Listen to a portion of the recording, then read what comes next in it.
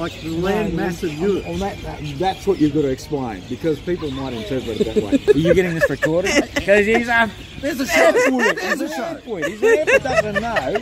But yeah, yes, Europe and the UK were not geographically connected, but however, they were.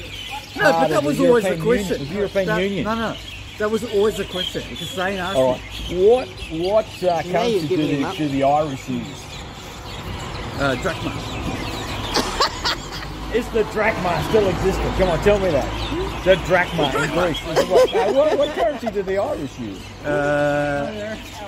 Dublins. The balloons. The balloons, Babs. The balloons? The balloons, yeah, okay. Been good? Doubloons, yeah, close. You're close. You're close. The euro.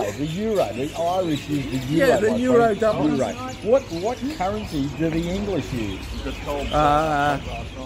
It was quite mild. Hang on the 14th of February 1966, in come the pounds and the shillings and the pence. Very good.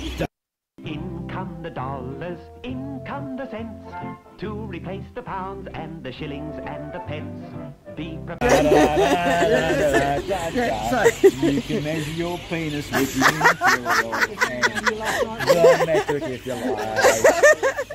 And if you want to brag, you've got a 30 centimetre one. Listen, I think I might have told you this, right? Do you remember when pounds and the old measurement system? Yeah, vaguely. What's the metric conversion of a 69er? Oh, you lost me there. Okay, but you've got to, the metric conversion of a 69er, right? Is 181. oh.